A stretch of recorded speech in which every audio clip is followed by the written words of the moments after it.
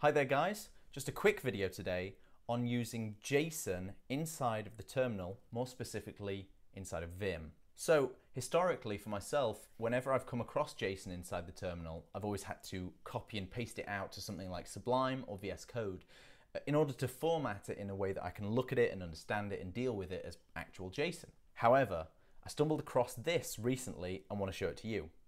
This uses a tool called JQ, literally JQ.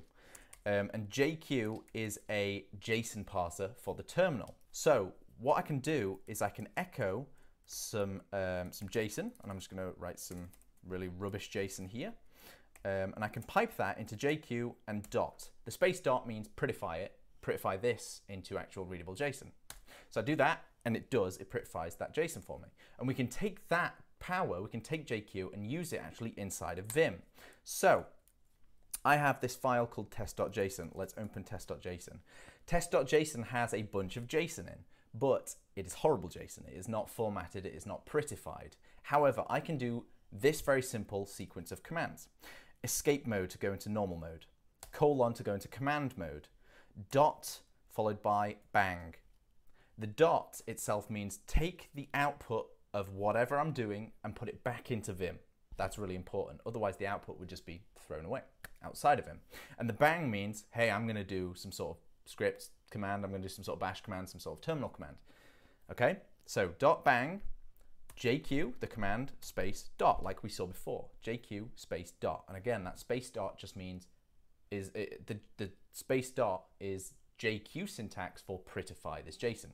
We hit enter, and as you can see, it has prettified it into readable JSON. So my Vim setup, I have spaces and new lines visible. I've just got rid of that, and now you can see it's actual proper JSON. If I go through it, you can see it's formatted it beautifully.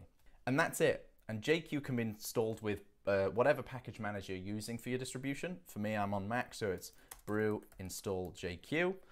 And that's it, really simple. JQ has some really great documentation and even a tutorial on its owner's GitHub page, so that's Stedalon, I think it is, or Stedalan. So check those out, link in the description down below.